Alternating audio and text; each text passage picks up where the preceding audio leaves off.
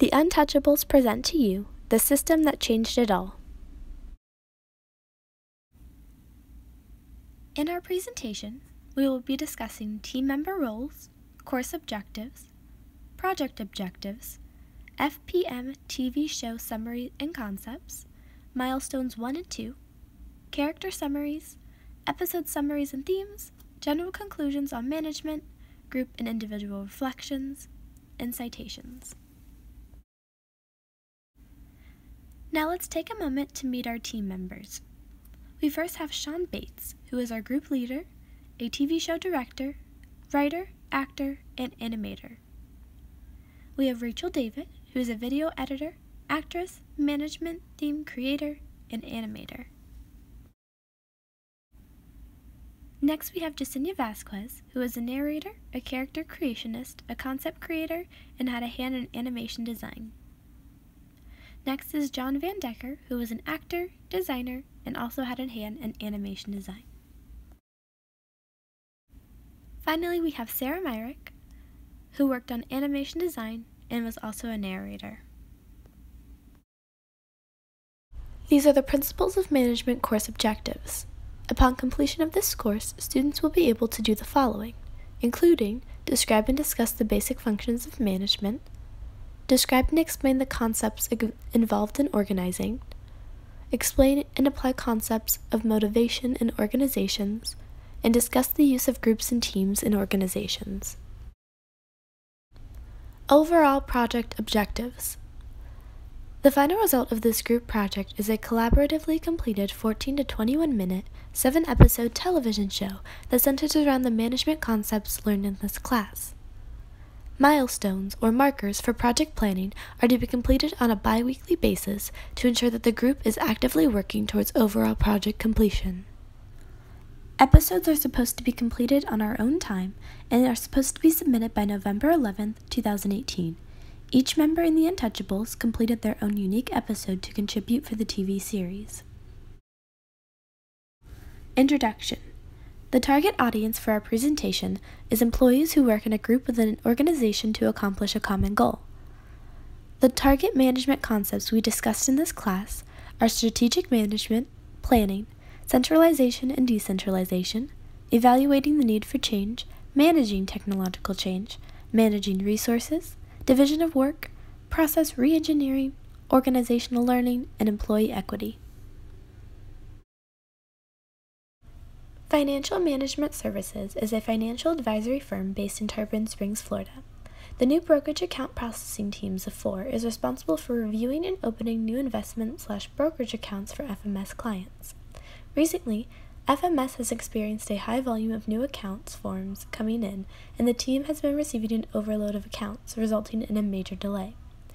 The manager of this team, Adrian, comes up with an idea to implement a robotic system to help aid the team in their work. Weary of this idea, the accounts team doesn't know if this robotic processing system will just end up replacing them.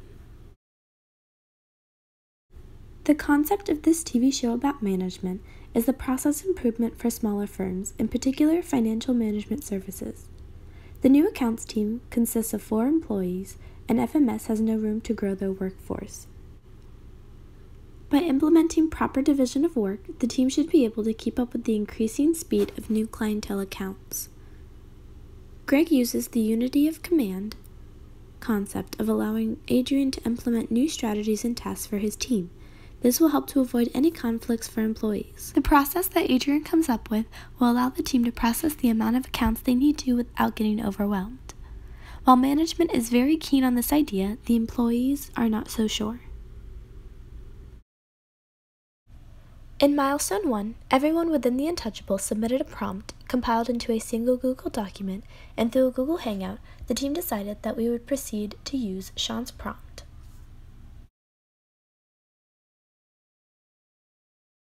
The Untouchables completed the assigned task, finishing character outlines for all 4 characters and episode outlines for all 7 episodes, compiled into a single Google document and submitted.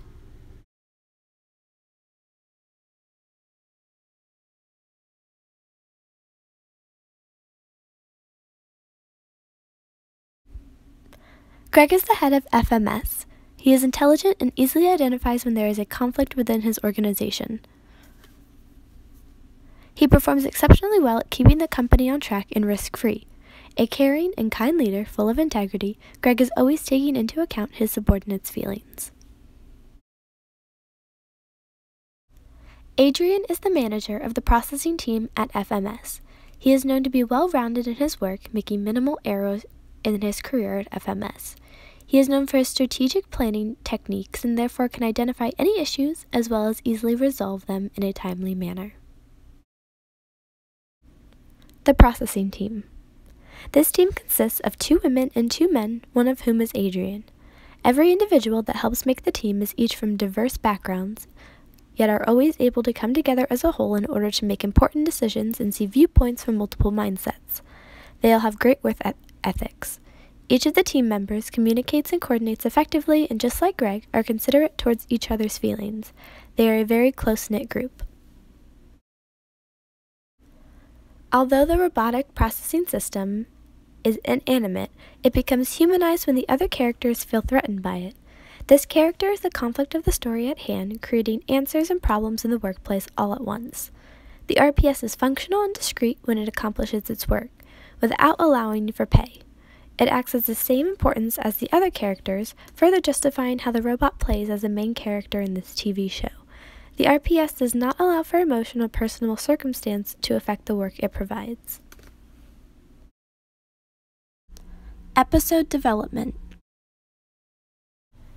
The introductory episode follows the introduction of the company FMS, a brokerage firm based in Florida run by Greg. Greg has a natural intelligence and thoughtful approach which makes him well-liked among the FMS employees and clients.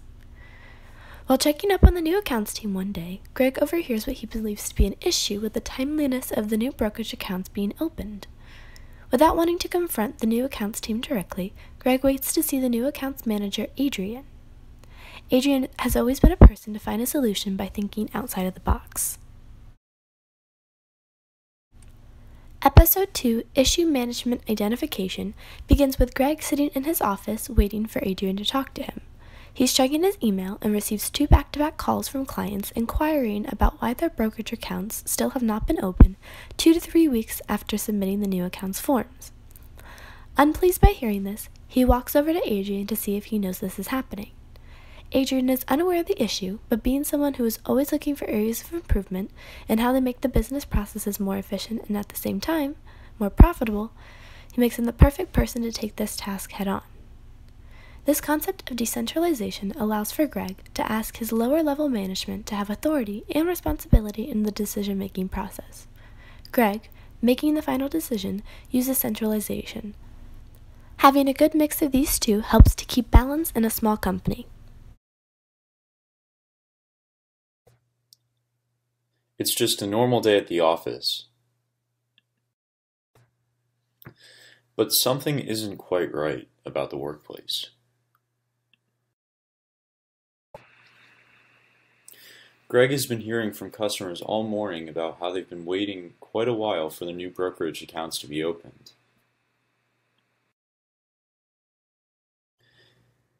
Hearing from customers that account openings have been slow is definitely not a good thing, and it's not something that Greg wants to hear since it's not good for the business. The processing team are usually the ones that are in charge of account openings. Therefore, Greg decides to go speak to Adrian about what the issue might be. Adrian, I have been receiving phone calls all morning about the slow speed of our account openings. Do you know what the issue could be? Very sorry about that. We have been experiencing overflow with account openings, since we are getting more and more customers. The processing team has been very busy trying to fulfill these requests, but just can't keep up.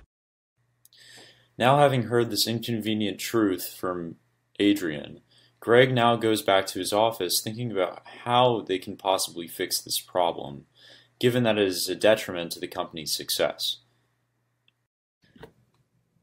As a manager, Greg is taking the interpersonal role as a leader and going to Adrian for help with the issue, since Adrian oversees the team every day as their manager.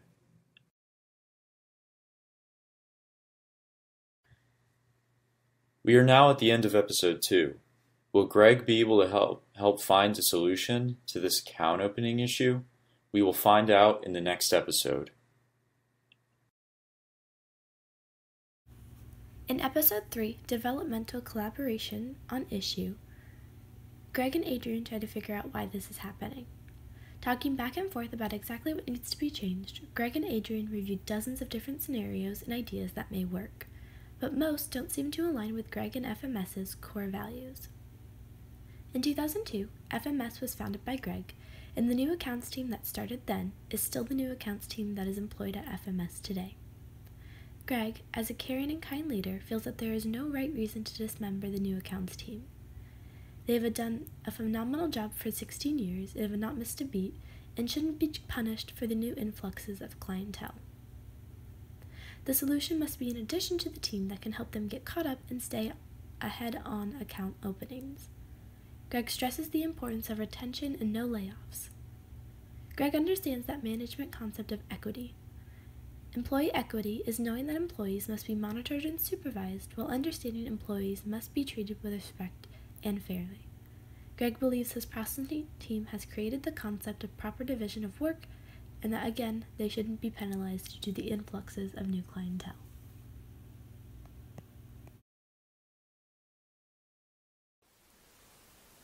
Welcome to episode 3.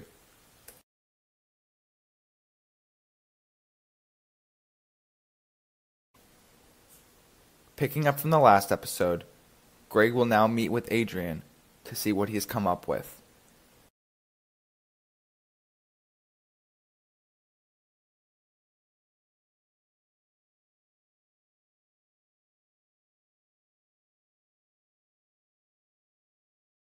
Hello Adrian, have you found something that will help with the slow processing time? Yes, I have. I believe that a robotic processing system will benefit us greatly. It will allow us to cut down processing times. Greg's biggest concern in the choice of a solution is how it will affect his workforce.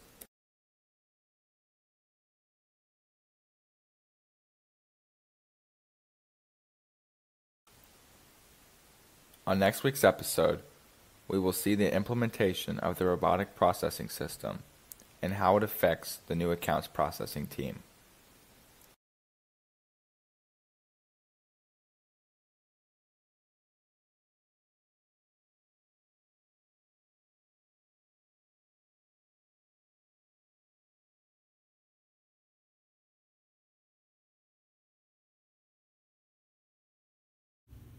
In episode 4, Managerial Problem Solving, Greg and Adrian decide on a solution. They decide to implement a robotic processing system, or an RPS, to further aid the team in tackling their workload. The RPS is designed specifically to quickly add new accounts to the FMS clientele system. In episode 4, we deal with the management theme of handling technological change. This change is something that had to happen.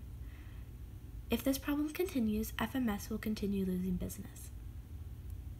Most technological change comes with some form of hesitation. Employees are often worried that new technology will mean a loss for their job. As we saw in the last episode, Greg is very adamant that the RPS is an addition to the team and does not replace them. This team should be acknowledged and rewarded for their work. By adding in the RPS to initiate change, it remunerates the employees by ensuring the team that the robot is specifically designed to help them, not replace them, since they all have loyalty to FMS. In the next episode, we will see how Adrian deals with the employees' concerns.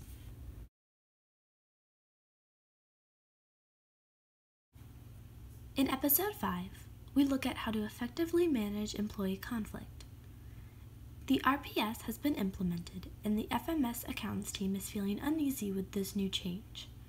They feel that they will be replaced by this processing system. This is a common fear employees have when new technology is introduced. And while they have these fears, Adrian is adamant to make sure that the employees feel comfortable with this change, but most importantly, that they feel like a weight has been lifted off their shoulders. Adrian is introducing the RPS to ultimately help the new accounts team, not hinder them. The employees have been on the new accounts team since FMS was created. Greg feels a real loyalty to this team and wants to make sure they feel secure in their work environment. Adrian understands the problem that will arise when employees are unhappy, so he meets with the team. Adrian has a sort of intervention of sorts with this new accounts team. He listens to their concerns and explains how the RPS is supposed to work. Adrian and the team have not come to a solution, but the conversation has started by the end of this episode. Episode 6, Employee Education, is all about Adrian and the team coming up with a solution. During the intervention, Adrian made sure to teach the team about the RPS and how it actually works. When you understand something, you are less likely to be afraid of it. Adrian also listens to the employees' concerns to make sure he understands why they're upset. Since the RPS is there to aid the team when the work gets overwhelming, they come to the decision that instead of working side by side with the RPS, it will only be there when the team needs it. The RPS has the ability to work overnight, so when the team comes in the next day, the work isn't already piled up and the team can start anew. The management theme for this episode is process re-engineering. The first idea is rarely the one to be implemented. Working with a team means everyone must compromise and find a solution that works best for the team.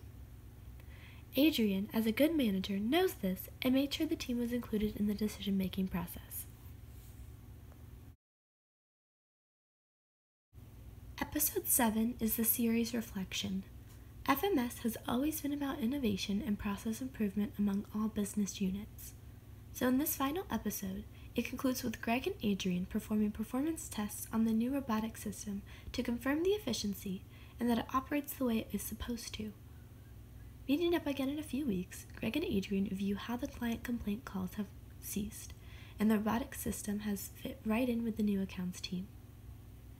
Greg mentions to Adrian that this was the perfect outcome as employment has not been affected and the team has got caught up.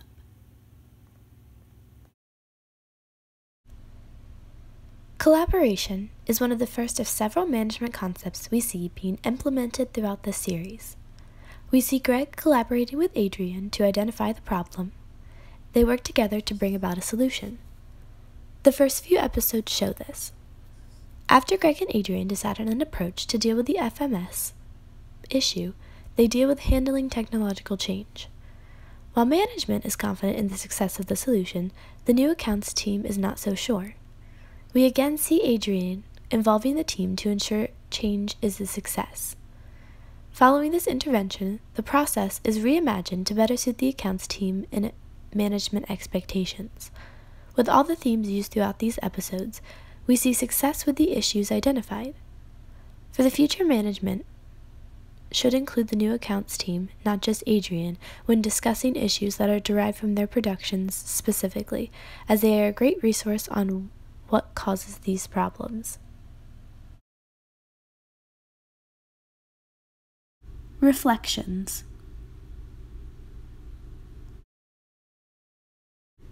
As a group, we took this class 100% online, and with that, we knew that this project would have the obstacle of availability among team members. We all had different schedules, making scheduling the video chats difficult. Having all 5 members in one call was not going to work. However, through proficient communication skills and each team member's eagerness to keep everyone up to speed on all moving parts of the project, it helped considerably in our ability thus far to produce quality work. This project was tough and challenging. Not only did you have to relate management concepts to the everyday life to retain the information you are reading, but also relate them to a TV show that was inspired from the imagination of one of our classmates. Although this is just an outline and the full project is not complete yet, I'm excited to see our finished project and know that we have worked hard as a team to accomplish it. This project forced our group to be able to efficiently communicate with one another in order to fulfill quick-coming deadlines. Our group consisted of individuals with very different schedules, and the use of various social media and sharing platforms helped carry us over the hurdle. We have been able to consistently complete consignments by due dates and produce quality work. I am eager to see our finished work. As for the project thus far, there have been a multitude of obstacles to overcome for our team, as we are not able to meet in person and we are all very busy people. However, I believe that we have been able to overcome these challenges through constant communication, and the product of our teamwork is looking to have very good quality. Assignments have been completed consistently and efficiently. This semester, taking management online definitely showed me my strengths and weaknesses towards my future. When I initially entered into this course, group work wasn't my strong suit. Throughout the semester, I found multiple new ways to communicate via technology in ways I hadn't ever before. I learned management concepts such as why managers treat employees the way they do, and the reasonings behind it. After this past module, I learned more about the importance of group work. In a management career, which I'm getting my degree in, one must be able to always collaborate with others to share the best ideas and come up with the best solutions. I look forward to finishing and reading about what else management has to teach me. This project has been challenging to say the least. We all have very different schedules, so being able to meet up and actually discuss the project has been difficult. We used video chat and messengers mainly to stay in contact with each other. Communication is the foundation of any team, and when you're not talking in person, we've learned to keep our messages short and sweet to get to the point. This project has made clear to me my strengths and what I need to work on going forward in my career. I will use the management themes we have learned in class and through this project for the rest of my life. I am very proud of what we've been able to accomplish, especially having the schedules that we all do. This project has showed me just how important collaboration is with any team, but especially that of a workplace.